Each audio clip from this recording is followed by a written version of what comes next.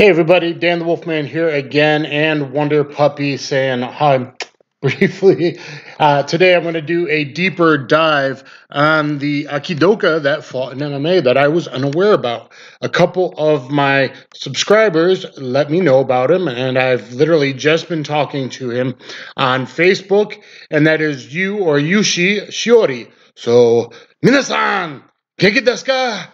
Watashi wa Okami otoko desu. Oh. Anyway, guys, so let's do a deeper dive on him so I can share my thoughts on Aikido or one style and how one style is not enough for self-defense or mixed martial arts, etc. So he had a 9-3 record, and that's pretty darn good, especially when two of the losses are to the extremely skilled UFC Bellator Ryzen vet Kiichi Kunimoto. I've rolled a Kunimoto. He was very good. He was able to sweep me. That's hard to do. So 2 losses to Kunimoto with a 9-3 record says, hey, let's pay attention. So let's look at the highlight video I made yesterday. We'll start with that, and we'll probably play it a couple times to break down a little bit about what's going on. So now kind of a head pinch lateral drop there, but I would say his Tomiki Aikido background did give him some attribute, sensitivity, etc. to be able to pull that off.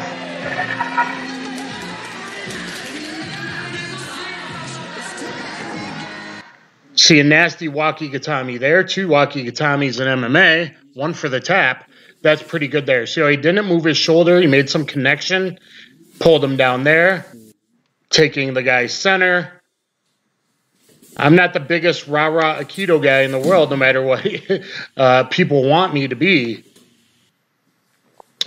However, if you have a background in Judo, i.e. Tomiki Aikido, or you had a long background in Judo and some experience with Shotokan Karate, like the old school guys, a nice one-handed Katanagi there. See him whipping the joints. Here he's going to stir the joint. I call that stirring the shoulder joint. I have videos teaching that myself, and that can be useful in knife defense in the baseball bat position. And simply lifts there, so he gets rid of his tension and he's not moving his shoulders a lot. I probably muscle through things more. Let's watch that again. That way I can break it down. See the Wakigatami for the tap there? It looks like he busted his elbow. I don't know.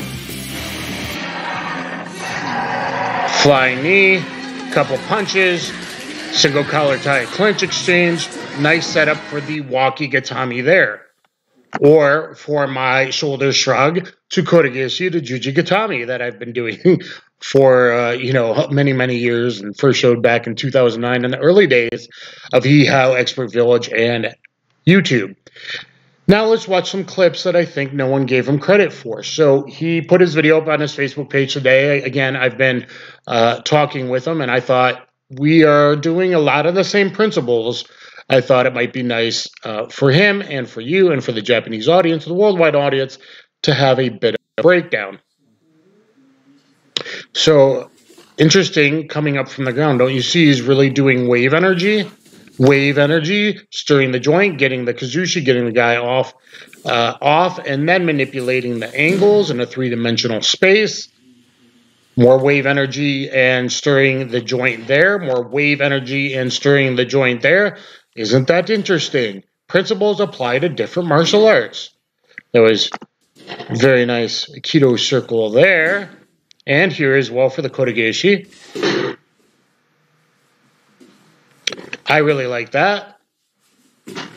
By whipping, it's a 1-arm Katanagi. Wave energy, stirring the joint, basically a shomanate. And these are things that I think I can apply in even a more realistic setting of live random grab defense. But I think we're doing a lot of the same things. I think that the Aikido and the higher level Tai Chi and Bakwa guys and Systema guys and Vasiliev, and it's kind of all the same. Not when you're completely bad Aikidoka like high in his feet, dancy prancy Harokes, but when you're an experienced guy and a fighter with a 9-3 record. Again, 2 losses to a really top guy, Kunimoto-san, who I've trained with, rolled with, is really quite something. So let me make sure I'm still recording here. So let's look at his Tomiki Aikido competition days. I asked him what background he had before MMA. Tomiki Aikido, he confirmed that. And then I also asked him, besides the 2 elbow techniques, wakigatami, that I was able to find footage of, was he able to pull off any other, even though that's kind of a judo technique, Aikido techniques in MMA? And he said in training he was able to, but he said it was very difficult to in fights, was his response, paraphrasing. And of course, we're using a translator for the most part, back and forth. But that kind of confirms my thoughts, which goes, please, you Aikidokas out there, don't just be jumping, rah, rah, see, it's great, and that's all you need. No, it's not great the way you're training it, most of you. And no, it's not great if you didn't have a judo background, and you should have at least some kind of striking background, like, you know, old school, hardcore Shotokan karate or Kyokushin, or an offshoot like Daido Juko like myself, something like that. So being well-rounded was always important. And even before UFC 93, even back to before Pancrase 93, even back to Daido Juko and Shudo days, 1986, know your history, even back to long days to Samurai, and let's go back a little farther to Pancration, 648 BC. Being well-rounded is important. Oh my God. Stop the style versus style BS, you low-level turds. Just trying to get views on YouTube. Okay, let's look at his Shotokan Aikido. Shotokan? Tomiki Aikido. Now, I don't all love the knife stuff. There's some techniques that are interesting and can be pulled off. And using the Kazushi wonderfully there against the straight stab, but everyone's not just going to do a lunge stab on you in the real world. Probably going to get nailed there for the Rammstein, even though he's got this up 3 times. But I got to say, I like this Rammstein song. I think I'm going to nuke that. Before we go on, Tomiki Aikido, as you see, I've heard it kind of best described as judo at distance. So if you have a really angry attacker that's going to lunge at you, i.e. my daddy Steven's movies, Aikido can be incredibly effective, especially Tomiki Aikido, because you're able to do it in live competitions. So yeah, you get good at it, because Tomiki was not only extremely highly ranked in judo and Aikido, and you blend them together. So Tomiki is best Aikido at distance, or when the guy throws his Kazushi away. And yes, untrained fighters throw a big looping punch, and it's not a lunge punch necessarily, but a big right haymaker and things of that nature. They give up their Kazushi, and you put them down. You break their structure. So you will find similarities in Aikido and Systema and Tai Chi and Bakwa. Anyway, let's keep watching here. Little neck spin there. Can't you find that in Muay Thai? Oh my God. Now that's pretty beautiful there. I can't say I've ever been that successful trying a technique like that. Threw him there, but then got stabbed, but it was already, so you got stabbed in the heart, but then you took the guy down with almost like a running knee tap, which is a technique in Tomiki. And I think he was under the arm, so that was a Russian 2-on-1, not even a wakigatami, but they're very similar, right? His right arm's under the arm in the armpit. And boy, isn't that what I preach in my knife defense videos, which, by the way, look at my knife defense video and other videos, and I have a better compilation, 3 minutes of the best knife defense against live goes and whatnot coming up. So make sure you're subscribed. Kind of a running knee tap. Oh my God, it works in wrestling, it works in Tomiki Aikido. Now, that's very much using good Kazushi there, and this stuff is all very applicable in MMA as well. From the clinch, when you create Kazushi, get the guy to strike back, give his Kazushi, the clinch game is still a little underdeveloped in MMA. So, obviously, we see that, and I'm assuming this is before his MMA competitions, but I don't know. Nice wakigatami there. That his sensitivity, his balance, his structure, the things that matter, and able to sense the other guy's balance or lack thereof as they start to move back, and he tosses them aside. Well, that could be very useful in self-defense, couldn't it? Especially versus multiple attackers. If one already has real judo, real grappling, real striking, real karate, or whatever before it. So Tomiki is definitely better than regular Aikido, other than maybe my daddy's Tenshin Aikido. But, even the Tokyo Riot Police, they all have judo backgrounds. I'm sure he had a regular judo background probably even before Tomiki. Well, most people did because they study it in high school and university. He defended the Wakikatami, loose-armed out of it, and he's making it so he's more on his forearm and not his elbow there. So there was some nice Tomiki clips. Let's go over the end just again. I think that's beautiful. Is there similarities to judo throws? I'm thinking Taitoshi, maybe. I don't know. I'm not great with my judo names other than the ones I use.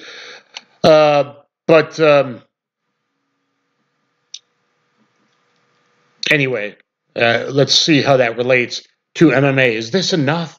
Was this enough for him in MMA? Or did he start training MMA for MMA and found it very difficult, other than those two Wakikatamis, to pull off any Aikido techniques in MMA? He said he was able to pull them off in sparring.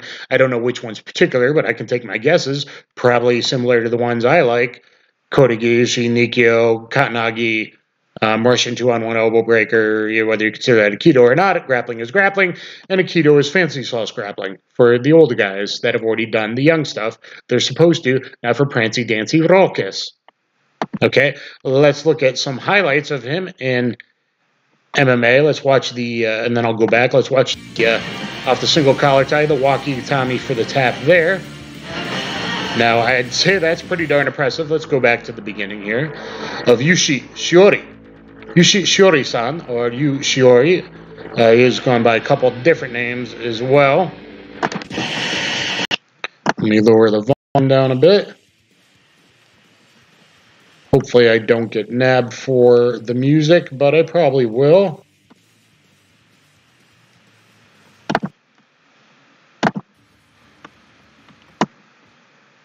All right, here we go. That first fight of his was in Shudo. Most of his fights were in Pancrase, and then some other organization as well. Again, 9-3 overall records, pretty impressive. Especially when 2 losses to top guys, because people bag on me for a 3-3 record, and look at the 3 guys I lost to. 2 of them fought for the UFC light heavyweight title. 3 of them, all 3 were the most experienced fighters in the world when I fought them. Where they're still 3 of the top, I think, 6 most experienced fighters in MMA ever. So level of opponent matters as well. Not, oh my God, I lost 2 amateur fights, or oh my God, I had a street beef versus a ninja. It's the crap that doesn't matter. Less than amateur is less than amateur. Amateur is only amateur, and pro is pro. There's levels to this game, baby. So he's got some busy hands here, and in that fight, it did look like he was kind of throwing some vertical punches. So let's go back here, some good ground and pound.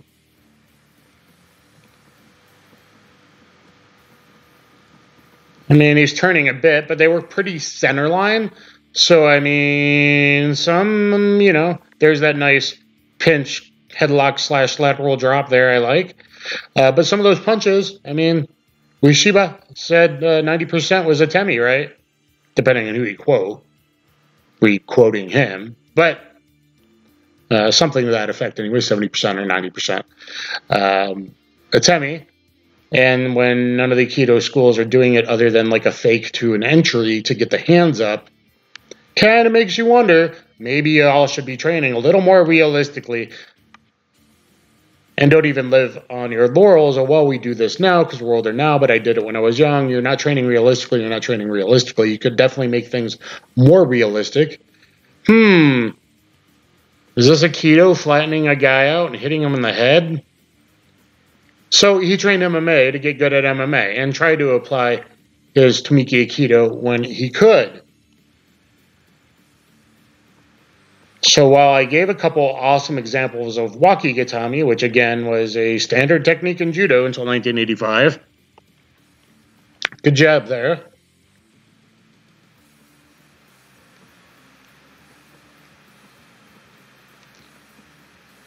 And there's that Wakigatami for the tap. That's pretty impressive. Now, you can find videos of my 52 series versus 6'4" Big Henry. I'm hitting the Wakigatami a lot from the single collar tie. Similar, I use the Russian 2-on-1 elbow breaker and knife defense. That's my priority, as you'll see in the videos. Of course, from the collar tie, I used to do more of the shoulder shrug to Kotegaeshi to Jujigatami if I could pull it off. Rear naked choke, clocks it to the left like a collar choke, or the way that Danaher likes to finish. Depending on position, there's at least 2 main ways you can finish rear naked chokes. And it does depend on the position. You could just do a back arch there as well. I mean, everything is, positions matter, and looking at things two-dimensionally matter. So anyway, there's some UC Shore. Team Vamos, guys, go subscribe to his YouTube channel where I stole those clips from, trying to take the best that I could find. He's only got 114 subscribers. I'm sure if he blows up to 2,000, he would be very happy. So let's, make this guy happy that even I was unaware of. Let's go back to some more MMA. I think this might have been like the 5th fight or so. In the 5th gate, Power Gate 5.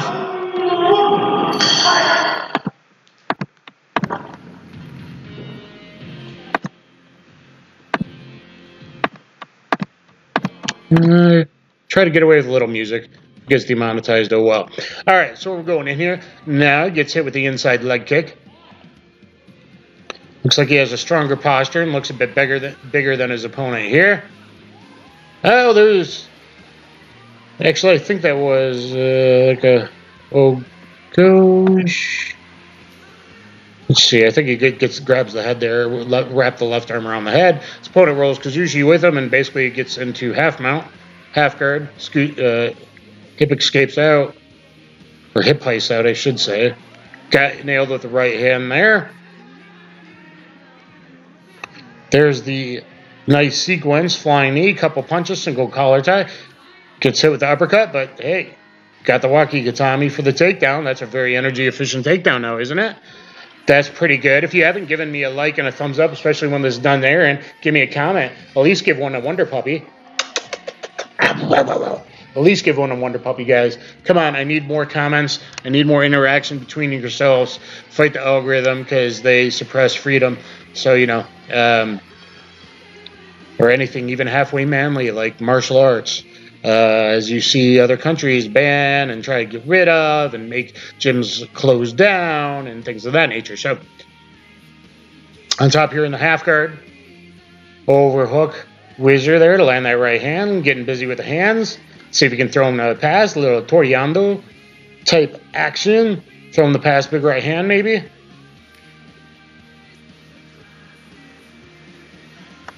Oh, just decides to go in with some punches. Let's kill that music a minute. Gong. Gong dash. Alright. Let's look here at round 2. And this is all the footage I've basically been able to find of him.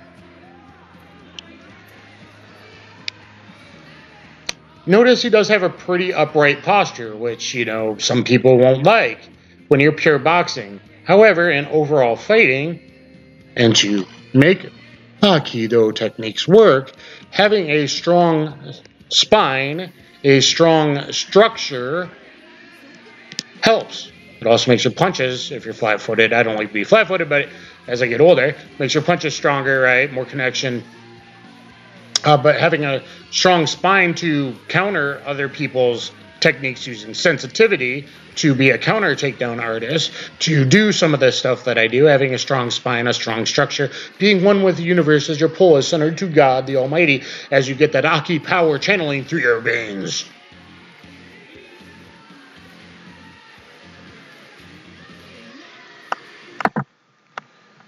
Comes in with some punches there, a little left hook, tries to roll underneath, get a left hook.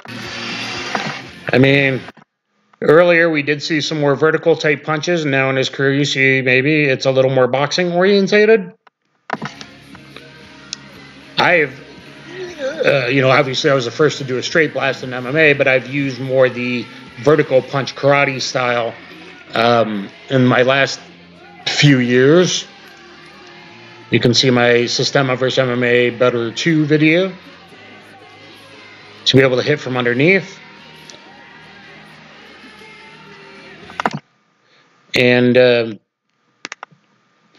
just, you know, slinging some punches. Neither great from either guy.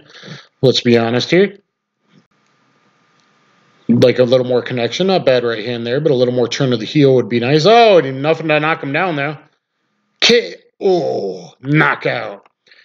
So, guys, hopefully you like this look at Yuji Shiori, probably the most successful Aikidoka in MMA. Not just people that were named as such, but really only dabbled a little bit later in life or whatever, versus when they actually were fighting MMA, like some other lists that I am on. I should ask Kathy Long. I'm sure besides just beating the heck out of guys with her striking, she probably wrist locked a few people out of the doors as well, just like I did back in the day in the very same wagon wheel that Steven first met his first karate instructor at when he was a dishwasher. So you have literally wrist locked people out of the same bar that Steven Seagal met his first martial arts instructor at. Anyway, guys, make sure you like Combatives Street Jiu-Jitsu Instructional on BJJ Fanatics. I show you actual ways how to get all these standing locks. That's like a whole section of it. Look at to see similar principles and what you saw in the little highlight I made in the beginning of this or yesterday of Yuji Shiori. Look at my finally actually good Aikido vs. MMA BJJ for all these standing locks, Kotegaeshi, Nikyo Ayudori variations, bent elbow cranks, etc. Make sure you look at me versus Tomiki Aikido master, and he competed in Judo and Tomiki, so he was a good guy and a pretty well-respected guy in the area, and literally gets brought in by special forces to teach once or twice a year. But look at me grappling him. You might find that of interest. So is Aikido or even Tomiki Aikido enough in and of itself? No, of course not. Just like nothing is enough by itself, and everything is everything. And the fact that you suck is on you. Rokas and other assholes. So anyway, look at my Systema breaking structure, random grab defense, combatives, and street jiu-jitsu. Look at my Russian Secret Service techniques, FSB, Systema Aikido, KGB takedowns. Yeah, that's the titles I use to get some notice for people that might actually use it for executive protection. Look at my breaking structure takedowns. Look at my random grab defense videos. The other one with a ton of random grab defense, importance of life, pressure tested grab defense. Why aren't all styles doing that? For you Aikido guys that are loving the fact that I'm doing this, don't just go, rah, rah, yeah, oh God, we're awesome, we're the best, we told you so. No, your training methodology sucks donkey balls, and it'd be nice if you actually trained at least in the way of live random grab defense. You're the art that should be good at grab defense. If you were carrying two swords, I would take one from you and kill you. Because you're not training realistically, so you're not samurai. You stop living off the laurels of people that have been there and done that. Train realistically. For you Tomiki guys, at least you train competitively. Hopefully you have other background as well, at least in striking, and understand that not everyone's just going to run at you and give you kazushi. So one style isn't enough. Look at my random knife defense here. You'll find, I don't know, you'll find Katanagis in there, I'm sure. You'll find some Wakigatami, I think 2 in there. You'll find Russian 2 on 1 elbow, snap down, break down, takedowns in there. So look at what I'm doing. Look at what he did in the highlights. Look at Vasiliev. Look at, you know, I can't name off the top of my head. I know a couple of you will throw some of the Kung Fu guys' names out there. I've watched some of their stuff. But it's the same. It's the same. You're either good or you're not. You either have structure-based balance sensitivity attributes or you don't. And if you're just a beginner, you're just a friggin' beginner. So once you reach purple belt and win at least 2 amateur MMA fights, then I'll call you intermediate. Until then, the fake tubers are all beginner, less than beginners. Quite frankly, they teach things wrong because they suck. But when I find a guy like you, Shiori, that obviously has some real skill, we should praise the people in no matter what style that have some real skill. So, if you've bared with me this far, thank you very much. I hope you enjoyed this video and a little bit of ranting. Look at the people that are good and aim to be as good as the best people in whatever style. You know? Go back through my playlist. Yes, I sparred more pro MMA fighters around the world than probably any other human being for 20 plus years, because most are too beat up after 10 years, and I'm really beat up now. But I'm getting back on the mats with black belts at least once a week now. Hopefully next week will be twice a week, and as I come back from knee surgery. Try to get better, and real self-defense is important, that I teach in my instructional, and having tools to better protect your family is becoming more and more important. So anyway, guys, get down in the comments. Let me know what you think below. Get my instructional. It's 4.5 hours long, off and on sales. And, you know, if you think you support me, really support me, get that and learn how I'm able to do the locks. And if you think you're able to, go grapple some white, blue, purple belts in jiu-jitsu, visit a judo school, let's say open grappling rules, see if you can pull off the stuff that I pull off. Let's get the proof and the footage. If you say you can do it, show it, prove it. I mean, Rokas wasn't wrong at everything just because he's trashing a lot of other things and thinks his opinions matter when they don't, because you're a beginner. What happened to the old school ways? Take care, everybody. Kaboom.